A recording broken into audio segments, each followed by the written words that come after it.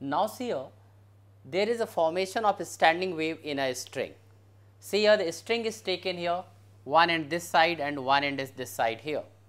And there are the two waves, one is the incident wave travelling from left to right, this one is the solid line 1, and one is the reflected wave, that is a dotted line here coming from right to left.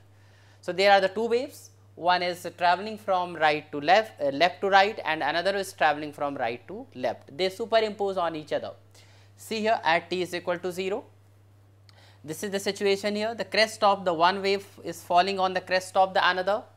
So, there is a amplitude is maximum. This is the position of the antinode, where the amplitude is the maximum of the resultant wave, and here also the same thing, this is the position of the maximum amplitude, that is a second antinode, third antinode and fourth antinode.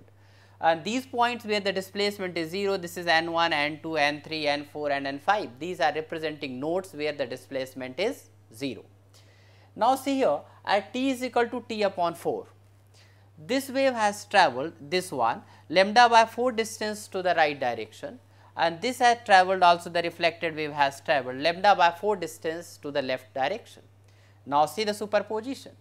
So here the crest of the one wave is falling on the trough of the another wave, similarly here everywhere. So in this case the net displacement is 0, and this one net displacement is shown by this line, that is the thick line here. And in this case, see here, all the particles of the medium are crossing mean position at the same time. So here the net displacement is shown by this. Now see in the next case, t is equal to 2t by 4.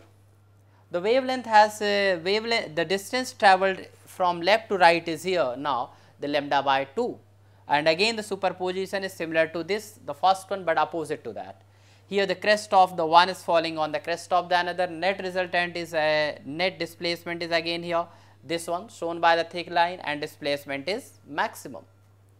Now see here, again in the t is equal to 3t by 4, and the distance travelled here, that is here 3 lambda by 4 to this side is here, and in that case here again the net displacement will be 0, and that will be shown by here the thick line.